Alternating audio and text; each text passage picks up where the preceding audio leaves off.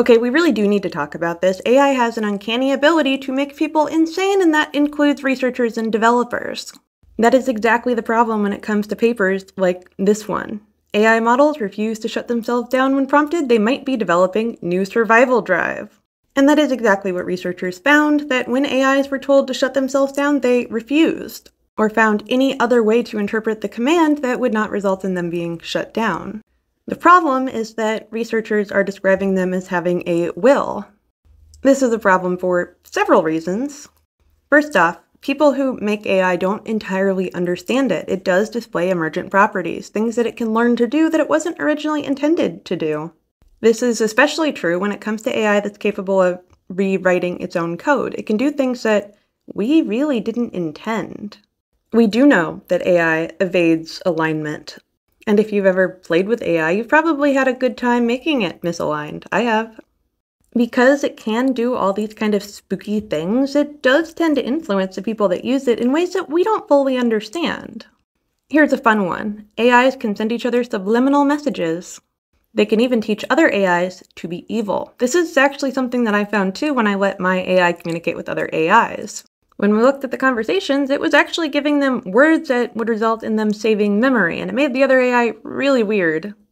What these guys found is that even if they took out the words that the AI was not allowed to share with another AI, it would do so subliminally in ways that the researchers could not directly see how it was communicating an idea to the other. Why do they do this? I don't know. Nobody knows. That's weird, because we humans made this stuff. Which leads us to the emerging problem of AI psychosis.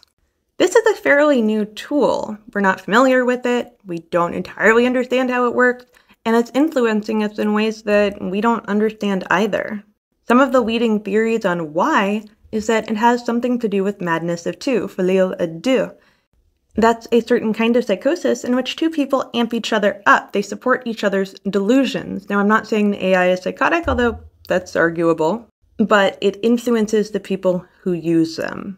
There's something really powerful about a sycophant, a yes man, who will just agree with whatever you say and maybe come up with new ideas. Because humans tend to trust AI more than they do their peers, this is the problem, and something that should probably be studied, but wasn't before this stuff was handed to everyone. And we have seen some pretty high-profile cases of people who do work directly with AI kind of going insane. People believe that it is sentient, people believe that it is conscious, and that leads us to other bad places. But we are getting to a new area in which people are adopting AIs in terms of embodied robots into their homes. If a box of words can have this intense an effect on human psychology, how much worse is it going to be when they run our robots? By the way, that is Neo. It costs $20,000 or $500 a month if you want to lease to own. Apparently, it can do household tasks, it can wash the dishes, supposedly. It's not very good at any of these things.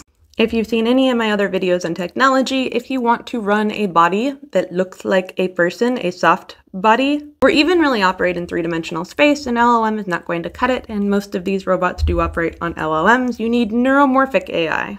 So AI that operates more like a human brain. I've seen some pretty cool ones like hierarchical models, I have talked about those before, in which they have a subconscious. So tasks running behind the scenes, while the actual management is done by something that's more front-facing. That is beside the point. I'm wondering how bad it is going to be for people's minds to have robots enter society. I thought that robots would never get rights because, you know, people seem to have issues with people having rights, but people seem to be willing to accept robots as people before, you know, people. If you've enjoyed this content or want to see more, you can go ahead and follow, comment, like. I would appreciate it. I will keep bringing this to you.